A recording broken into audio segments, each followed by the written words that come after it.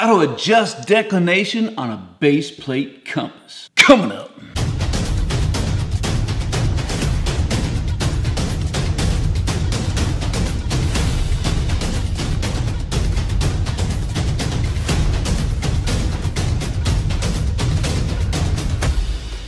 Welcome to the channel, friends. As always, man, I am super stoked to see you. So I got a couple base plate compasses here. One is a Silva, and the other one is a Brunton, which is broken right now. But I'm still going to use it to show you how theirs works as well. So I wanted to walk through just a real quick and short video on how to adjust for declination on a base plate compass. Now, being able to do that on a base plate compass is one of the probably awesomest features on these things as opposed to using like a lensatic compass. A lensatic compass, you can't account for declination. On a base plate compass, on some good ones, you can.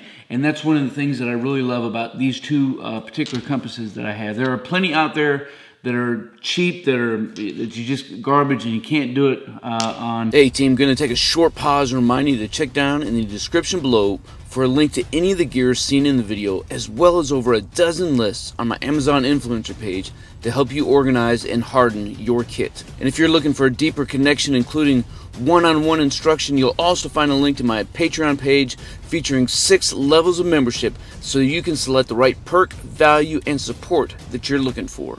Back to the content. And so I'm going to recommend, if you do go out and go with a base plate, make sure you get one where you can adjust it. Now, the caution, the warning sign is you got to make sure that you pay attention, that if you move to another area that you change your declination again, and make sure that if you have to use a tool that you have that tool with you, because declination is going to be different everywhere that you go. Even if I just travel 30 miles in any direction from here, the declination is going to be a little bit different. It may not be enough to really matter at the end of the day, but it can be. Even on a section of land like the Yakima Training Center has 2 declinations depending on where you're at in the training center. And of course, if you go from upper left coast, to upper right coast, it's going to be the polar opposite. Where I'm about 15.5 degrees right now in the upper left coast. The upper right coast is probably 12 degrees, but it's the exact opposite. So it's like 15 and 12. That's 27 degrees difference. Now that is huge. So what is declination? Real quick, we'll define this real quick, and then I'll show you how to make the adjustments on both the Brunton and the Silva, because it's 2 different things, 2 different ways that you can adjust these things. So declination, as we look down here, we see a declination diagram. And on this particular one of the Olympic National Forest, where of course we've been at here lately, doing some overnighters and some different things, we can see that it's 18.5 degrees, 18.5 degrees between, and that's noting between true north and magnetic north, and that's what we're looking at here. And of course this is back in 2003, so things have changed since then. And if I wanted the most up-to-date declination for the particular area, then I could go to NOAA's website, and I'll leave a link to that down in the description below so that you can get the most accurate up-to-date stuff, because it changes all the time. So that's what it is here. And for where I'm at right now, today, I'm tracking, it's 15.5 degrees.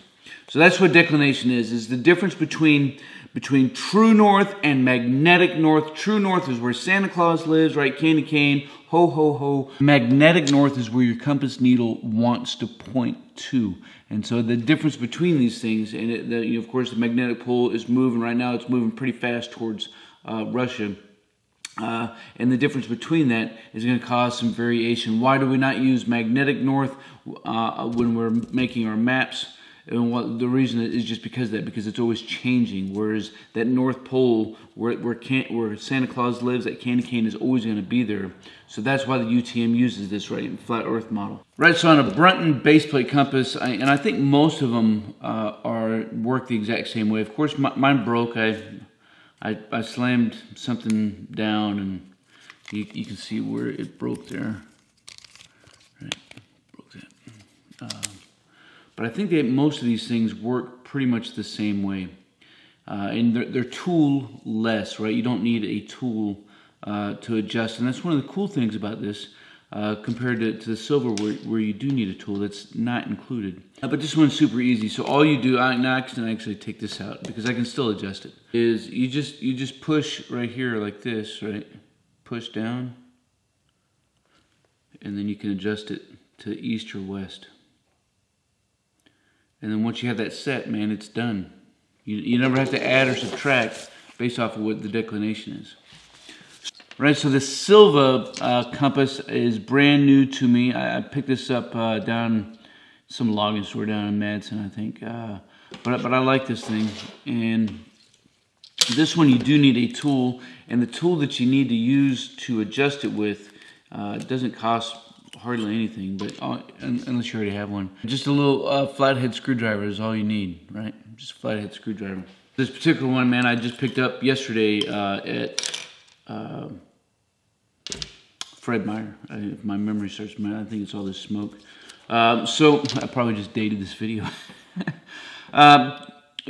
So this one is super easy to do as well, and all you do is you just take, right, so all we're going to do to set this to 18.5 degrees here for this particular map is we're just going to swing this over to 10 degrees. We're just putting the doghouse at 10 degrees, and then we come over, so that's 10, 11, 12, 13, 14, 15, 16, 17, that's about 18 degrees right there. And what you can do, if you need to, you can take a piece of paper and you can run it underneath so that you can make sure that you're getting about as close as you can.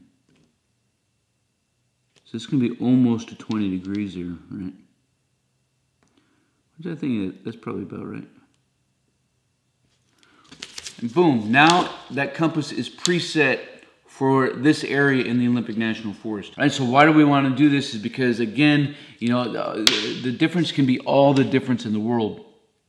And after I have a compass preset, then everything that I do, every azimuth or bearing that I pull from this is going to be accounting for that declination. So I'm not pulling a grid azimuth, I'm pulling a magnetic azimuth. My needle is always going to point towards magnetic north. But now that I have this preset, boom, everything that I pull on this, I don't have to do any math, any conversions at all. It's automatically doing all the work for me. So that's one of the biggest benefits on this. Hey, just a quick video on how to do this. I hope you enjoyed it. If you did, make sure you like it. Subscribe to the channel if you want to stay up to date on some future content, and we will keep this conversation rolling. Leave some comments down below, and we'll keep yakking about this thing, and we'll keep rocking at it. Man, I appreciate you guys. I hope you all are staying safe out there, and until then, you stay stoked.